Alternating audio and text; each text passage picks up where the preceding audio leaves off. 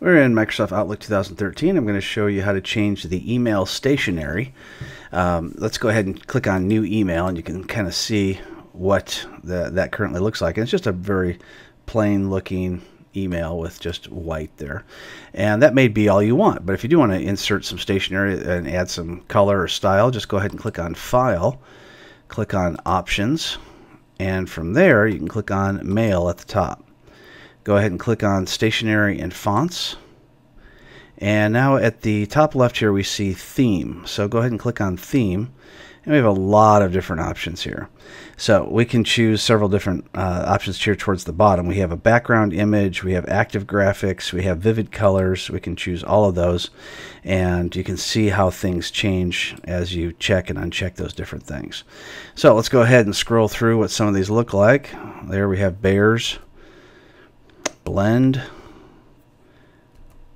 We got all different kinds of things going on here. Got stripes.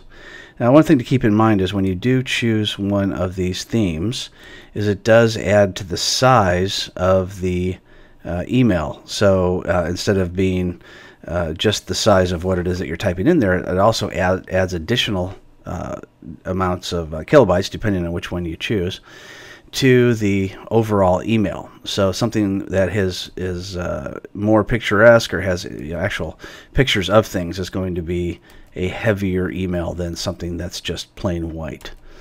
And there's all different sizes in between. So what you can do is you can save an email to your desktop just by doing File, Save As, and it will tell you how big it is so you can see if that style is going to be okay for you.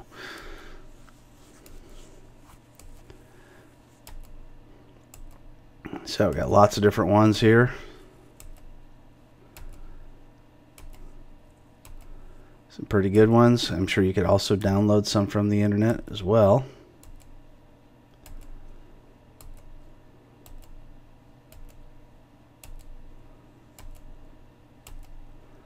We'll just get through them all so you can see them all.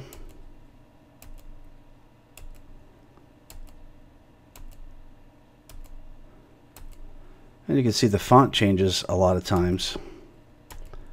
It's not just the background. And there we go. That sort of takes us through all of them.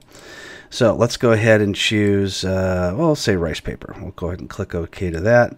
Click OK. And you can also choose new mail messages. You can choose replying or forwarding. So you don't have to choose the same type of theme if you don't want to.